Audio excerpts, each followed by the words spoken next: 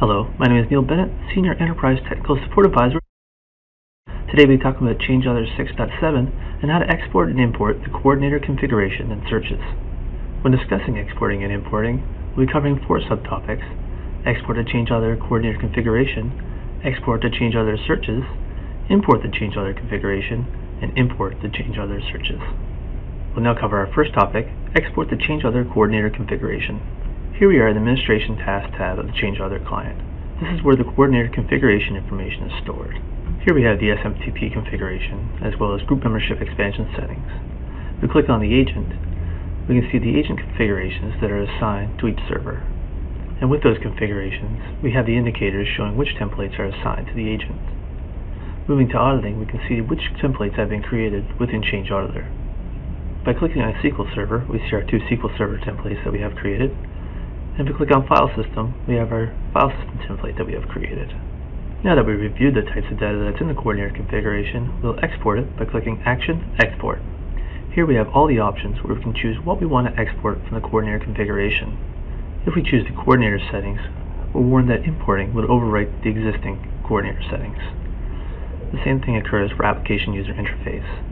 Other options, such as Audit Events and Templates, are just added if you imported them to a new coordinator. Even though most options are checked by default, you can uncheck them if desired. Once you decide on what settings you want to keep, go ahead and click OK to complete the export. This will build our Change Auditor configuration XML file. Once it's complete, we'll be prompted for a location to save it on the computer. In this case, we'll save it to the desktop so we can easily find it when we want to import it later. Once you find a location to save the file, just go ahead and click the Save button. This brings us to our next topic with exporting and importing. Export the Change Auditor searches. Here we are in the Searches tab of the Change Auditor client. When we click the private folder, we can see an example search that has been created to demonstrate the settings that are exported with a search. If we click on the What tab, we can see it reports on the event user account logged. If we click on the Alert tab, we can see an SMTP alert has been enabled for the search. Click on Configure Email, and we can see that the alert is sent to the administrator. Moving to the Report tab, we can see a report has been enabled and is sent every Friday at 12 a.m. It is also configured to be sent to the administrator. The attachment is a PDF, and the time zone is set to Atlantic.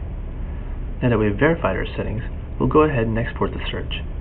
All the searches within a folder can be exported by right-clicking the folder and selecting Export. In this case, we only want to export one search, so we'll right-click the individual search and then click the Export option. Once we click Export, we're then prompted for a location to save the XML file. In this case, we'll also choose the desktop as a location to save our file. We'll then click OK, and then click OK on the confirmation box. This will bring us to our next topic, import the Change Auditor configuration. Here we are in the Administration Task tab of the Change Auditor client. None of the settings are present because we've created a blank database to connect the Change Auditor coordinator to. The SMTP settings are blank, and if we click the agent, we can see that the agent configurations are all set to default. As well, we can see that no monitoring is set up for our SQL. If we click Auditing, we see the only template that's available is the Best Practices template, which is created by default on any Change Auditor installation. We'll return to the Configuration menu and then Coordinator, so we can see our settings as it gets populated by the import. We'll then click Action, Import. We can then locate and select the Change Auditor configuration XML that we exported previously. Once we highlight it, we click Open. We'll then prompt what settings we want to import. Most settings are checked automatically. In this case, we'll also want to check Coordinator and Application User Interface. We will be prompted and warned that the coordinator settings will overwrite any existing coordinator settings. Once we selected them, we'll click OK. As a note, the import does display what domain the import was taken from. Once we click OK, we can see our settings begin to import. As they import, you can see them populated in the background. When we reach 100%, we know our configuration has been imported successfully. We can now see the SMTP configuration populated on the page. When we select Agent, we can see our agent configurations assigned, and we can see the SQL auditing enabled. If we click Auditing, we can see that there are now 2 SQL auditing templates populated. And finally, if we click File System, we can see that our File System template is populated. This brings us to our final topic, import the Change Auditor searches. Here we are in the Searches tab of our Change Auditor client. We see that the private folder is highlighted, and there are no searches populated. To import our search, we'll right-click the private folder, and then select Import Searches. Once we select Import Searches, we can then browse to and select our XML file that contains our search. The name of the XML file is the unique identifier used to identify the search in the database. Once we click Open, we can then see that our search is populated. We will highlight the search and verify the search properties below. First, we'll check the Y tab and verify the user lockout event is still populated.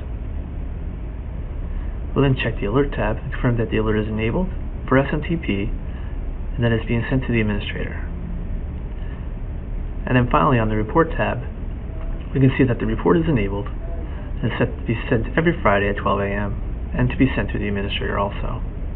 This confirms that all the search settings were preserved through the export-import process. This concludes our video on how to export and import the coordinator configuration and changes.